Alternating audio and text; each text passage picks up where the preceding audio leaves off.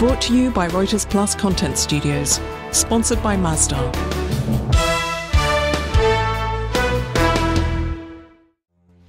Hello and welcome to Future Energy Talks with me, Andrew Wilson. Throughout the series, I'll be speaking with a wide-ranging mix of industry leaders and sustainability experts who are helping to accelerate our journey to sustainability.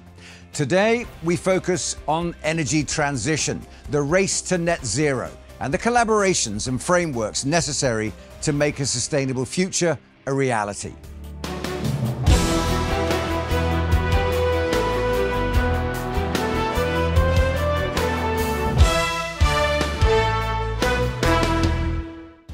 If we are to have any chance of achieving the stated climate targets laid out in the Paris Agreement, any hope of keeping 1.5 degrees realistic, we need a global effort, the likes of which we've never seen before. But how can countries, public and private companies and multinational bodies work together to decarbonize a 150-year-old energy system while simultaneously keeping the lights on and ensuring no people or communities suffer unnecessarily?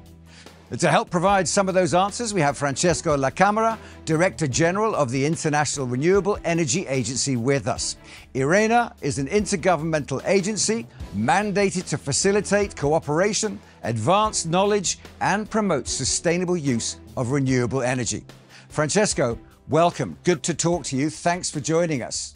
My pleasure. My pleasure. Given energy transition and the complications with that, its progression and feasibility, how realistic is a target of net zero by 2050? In our outlook, we build the scenario that may allow the international community to get net zero by 2050. Our World Energy Transition Outlook makes clear the efforts that has to be made, and is also providing not only targets, but also policies to reach those targets. If I can say in 1 minute, we have been asked now for a couple of years to triple the installed capacity of renewables each year. Now the designated presidents of the COP took our number, said that we have to triple the installed capacity of renewables each year until 2030, and the number to be translated in gigawatt is the 1,000 gigawatt per year that we have to install. So this is our number to keep the 1.5 ops alive. The issue of equity has always been a big one raised at the COP discussions, what they might call a just transition for people and communities.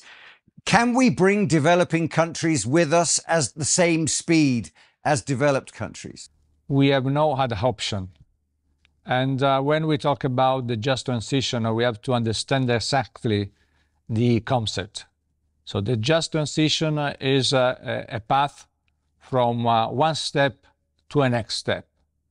And in this case, what makes us thinking that a just transition is happening is we will be able to reduce the standing inequalities in the world, having in the future with the new energy system a world that is less unequal than today. This is the meaning of just transition for ourselves.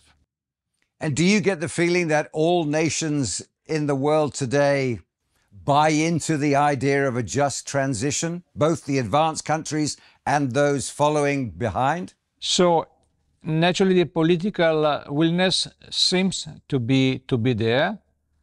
We also, in our outlook, we try to provide the elements to build in this promise to become those promised realities.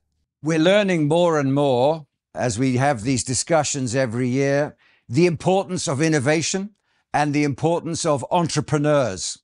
What does IRENA do in terms of encouraging entrepreneurship in the global community? So it's what we are doing daily. And we have recently come up with a new report on innovation. We will have our annual Innovation Week in Bonn, where we'll present all the innovation related to the energy transition. And we are trying to translate this innovation in our support to countries in their planning, in, design their energy future. And all the different innovations that we hear about today, carbon capture, tidal power, all the different technologies that people are developing in this race to bring down the carbon in the atmosphere. Is there one particular technology that excites you the most? You know, I'm not excited by any single technologies. In which sense? I think the renewables provide a general approach to building a new clean energy system. I think there is no doubt that we are moving to a new energy system that will be largely dominated by renewables, complemented by hydrogen, mainly green, and the sustainable use of biomass. So that the renewables provide for an holistic approach. So just to give an example, hydropower could be the most important batteries to make our grid system more flexible and more balanced, for example. So the combined use of renewables may provide for a better resilience of the energy system, provided for the energy security that we need. Speaking of that holistic approach, I imagine that an organization like yours, IRENA, is in the middle of trying to coordinate, facilitate, encourage, even persuade partnerships and collaboration. That's extremely important. How difficult is that to bring different governments and different organizations together? When you work, never is easy. So we know that we have to work and work hard. What as IRENA we are trying to present, also in the view of the COP28 that is coming at the end of this year in Dubai, is to present not only data targets, so on where we are, where we should be, and other, but we are also trying to build a new narrative. In our point of view, we need to renew and to strengthen the structures that sustain an energy system. I am thinking about the physical structure. We need that the sea grid, land grid, sea route, trade routes, the port, everything should be adapted to sustain the new energy system that is coming, as the legal and policy environment is still looking to the past. The market design is still designed for the old energy system, and still the institutional capacity and the professional skill are not there. So we are presenting as a new narrative the breaking of these three barriers that are impeding an acceleration in the energy transition, because everyone agrees that renewables is the most convenient way to produce electricity, the most clean, the one that provided through the decentralization a system that is more secure and more resilient to shock. So we need to break this barrier. And coming back to your question to the just transition, excuse me if I take minutes, this narrative could be also able to rewrite the way international cooperation works, where in our point of view, the multilateral financial system should be engaged totally in the building of the infrastructures, physical infrastructure that will sustain the new system. This is particularly important in continent like Africa, the Southeast Asia, where the building of the structure could also create opportunity for development and put in place a virtuous cycle where development and new clean energy system may work together and pushing each other. Let's take that example of Africa, for example. We are starting to understand the dynamic of that continent in terms of their need to establish better functioning economies, better economic relations with the outside world, the enormous potential for renewables, but at the same time, the temptation to explore fossil fuel alternatives and start creating income for countries by going down the fossil fuel route. In your view, what is the most important dynamic in the African continent in terms of the energy transition? We think that this idea of use, say, the fossil fuel as a development exercise is losing ground in the last month and the last years. We think that there is a clear understanding that is at benefit of all the continent to go as fast as possible to renewables. Africa has 1,000 the potential of producing electricity they need through renewables. They are the most important powerhouse for green hydrogen in the world. What is important to understand, and this come back to what I've already said, responding to your previous question, is that Africa needs the infrastructure to put all its potential at the benefit not only of the African continent, of the African people, but also for the world. Well, there are challenges to that infrastructure vision, aren't there? One is the outdated aid model that exists across the African continent, but also it's a question of culture and politics as well as technology. Are we making any progress in that? And that brings us back to the partnership question, I guess. This is something that we really hope the COP28 can make the difference. So focusing on the barrier affecting the development of renewables worldwide, but especially in Africa, could be important. As for the discussion on the reform of the multilateral financial system, it will be not only a way to ask for more concessional fund or grant, but also for what? In my point of view, as after the Second World, where Europe may flourish again thanks to the support it received in terms of infrastructure, we have to put in the game investment in infrastructure, development, clean energy system, moving in a circular way towards a higher level. Interesting you should mention Europe, because Europe is, if you like, a world leader in many ways. People look to Europe for the kind of technology that's going to take us into a renewable, energy-driven world. It seems that Europe's progress has been accelerated by the war in Ukraine. Do you think that's a fair judgment? Is that what historians will conclude when they look back? You know, this is for a very simple reason. You know, IRENA came with this proposition when the war started. The world has made government recognize that a centralized energy system based on fossil fuel didn't provide the energy security needed. So having a decentralized energy system based on renewables with more actors in the market provide for a more secure and resilient energy system.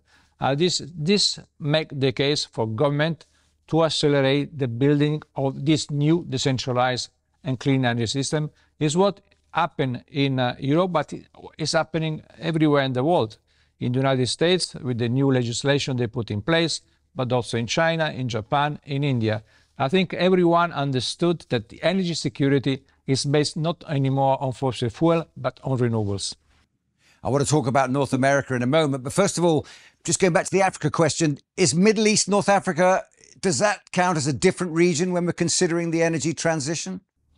You know, I think that here they started, the UAE is leading in this respect. They already started to invest worldwide in renewables with Masdar. So they made their own gains, and they also have the biggest solar plants and renewable plants in the region. Saudi Arabia is there.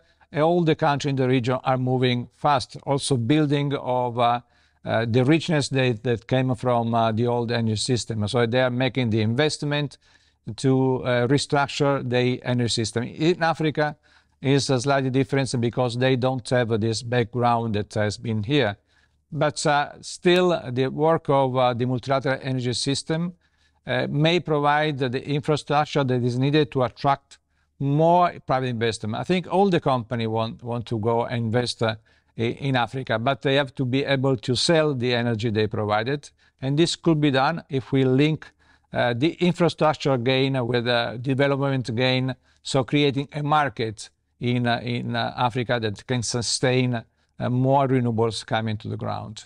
Okay, Francesco, let's take a look at North America. That's perhaps the most complicated one of all. I mean, we know that this current White House administration has massive ambitions for green energy, green investment, a green economy. And yet somehow that seems to have difficulties in the political arena and also the public arena in terms of Americans in the street, their support for such projects. What do you see when you look at the American question? It's a world leader, and yet it always seems to somehow falter at certain promises or delivering. You know, I'm quite, I'd say, I think that the United States will lead in the energy transition. You know, there is a system that is a mix with the federal and the state competencies. And also during the last period where the US were out of the Paris Agreement, many coal plants have been closed because the US is also a country and a place where the market is important. So already in the past we have been assisting to the closing of coal plants and going for renewables. And now I think that the new legislation will push the country in that direction. What is the first priority, in my point of view, if I can say, regarding the US, is the infrastructure. Sometimes it seems not possible to compare US with Africa and say that they have to come with the same solution, that we need to invest more in the infrastructure. But I think the distribution system in the United States should be renewed for allowing more renewables being into the grids. And when the infrastructure is there, renewables are the most convenient way to produce electricity without any doubt. And also now US is investing in offshore wind, is investing in green hydrogen. I think it is attracting investment. So I have no doubt that they will be faster than they've been in the past. So final thought then, Francesco. We've heard all the promises in Glasgow, in Sharm el-Sheikh, COP28 as well, and no doubt more promises will come out of that. But it's action that the people of the world are looking for. Looking into the future, a few years down the line, what signs can we look for that we're making progress with our ambitions for energy transition?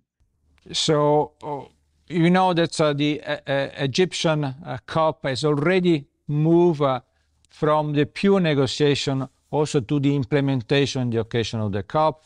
And now we have the UAE presidency pushing for action. So what could be action to be delivered?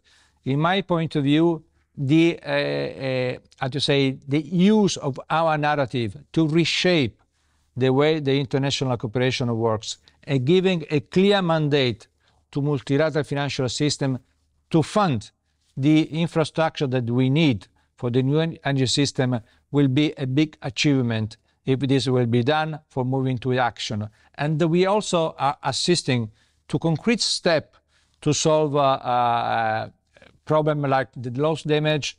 The UAE is pushing for having a solution also on finance.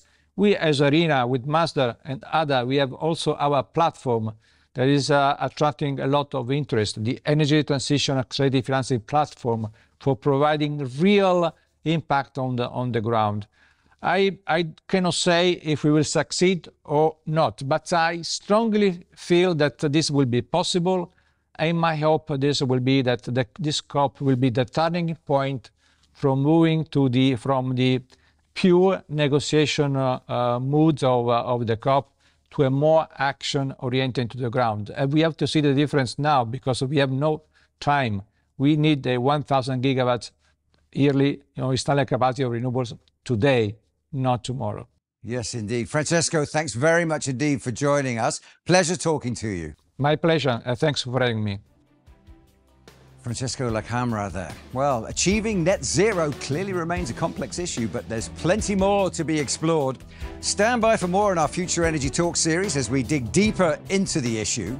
That's Future Energy Talks with me, Andrew Wilson, streaming now.